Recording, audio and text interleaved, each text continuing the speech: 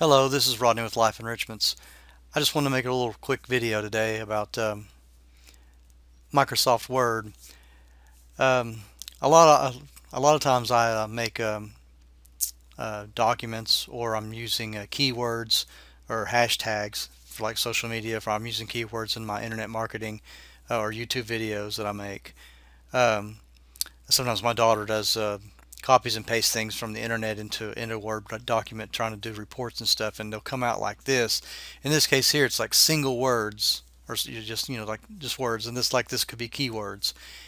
And the only way keywords actually work when you like post them into YouTube, or if you're on Twitter. Of course, Twitter uses the actual number sign for a hashtag, but um, some of the other social medias use the keyword format where it's like a word and a comma, and sometimes they need a comma and a space between them. But let's say that you want to turn this into a row with commas after it. Um, you can use the find and replace tool, and what it's going to do is it's going to look for the inner symbol, or the paragraph mark, which the paragraph mark is that. So you need to find that and then replace it. So what you can do is hit Control H.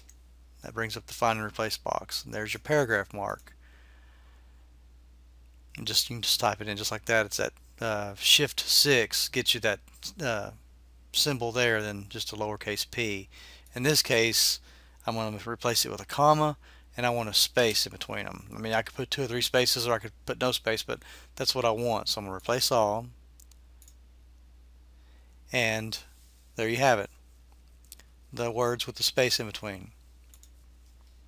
For another example, like if I have let's say you copied and pasted a bunch of sentences together, um, although I've just done a copy of the same sentence over and over and over, but let's say you have several sentences that you've copied and pasted out of things trying to put together, and you need to assemble it more like a paragraph, or um,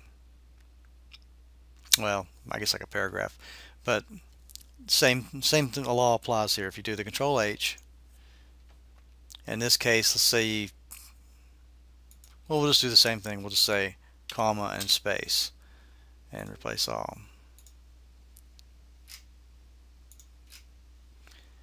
So now it looks more like a paragraph. Of course, like I said, it looks funny with the same sentence over and over, but I hope you get my point. It's a really cool tool, really cool function. A lot of people don't know about it to do this. I've had to show quite a few people how to do that. Um, I just thought I'd share this tip with you, and hope you like it. And until next time, folks.